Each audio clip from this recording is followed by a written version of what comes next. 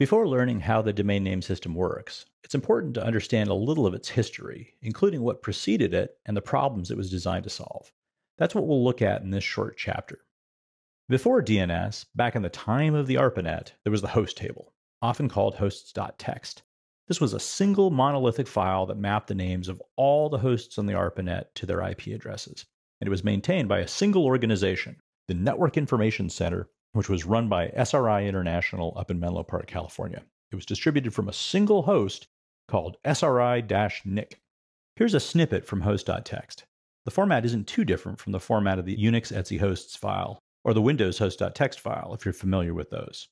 Each line contains information about a single host, including its IP address in the second field, the host's canonical or official name in the beginning of the third field, optionally followed by one or more aliases, then the hardware that ran the host, the operating system it ran, and finally a list of services it supported.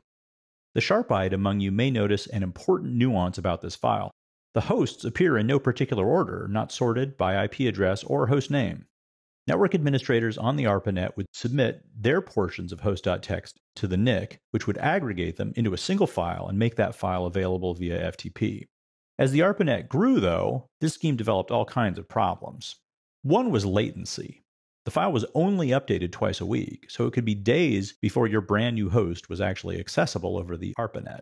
The amount of bandwidth consumed by folks sending updates to the NIC and downloading the host table was considerable. Remember, in the early days, the pipes that constituted the backbone of the ARPANET ran at 56 kilobits per second. Though IP networks could be assigned in a way that allowed network administrators to dole out individual IP addresses without consulting a central authority, host names couldn't be assigned the same way. You had to search the host table for name collisions before naming a host, and all the good names, like Frodo, Bilbo, and Gandalf, were quickly used up. The file got big, too. When I took over HP.com, Hewlett-Packard's internal host table was nearly 100,000 lines long, and the ARPANET's host table was much larger than that.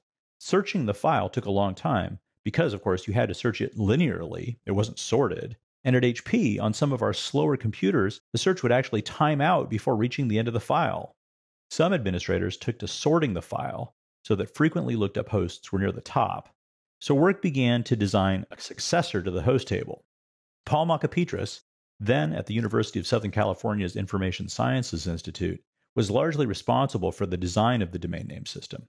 The chief design goals were to allow local administration of partitions of an overall host naming database, but to make those partitions available globally, that is, across the entire ARPANET, and to use a hierarchical namespace which would allow easy partitioning of the database and ensure the uniqueness of host names. Here's a look at a timeline of DNS history over the past 30-odd years. You can see that the scale along the horizontal axis is not particularly accurate. The first RFCs, requests for comments documents to describe DNS, were published by Makapetris back in 1983, and the ARPANET made the transition from the host table to DNS between their publication in 1984.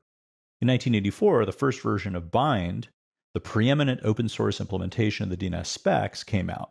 It was Bind 4. Makapetris updated the core DNS RFCs in 1987 to RFCs 1032 through 1034, upon which the current version of DNS is actually still based.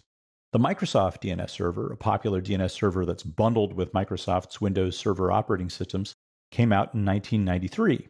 Bind 8, a rewritten version of Bind, came out in 1997, followed by another major overhaul, Bind 9, in 2000. And we're actually still running versions of Bind 9 on the internet today. Thanks for watching this O'Reilly training video. If you'd like more information on this topic, click on Learn More. Don't forget to subscribe to the O'Reilly Video Training YouTube channel for more tutorials. And be sure to like us on Facebook.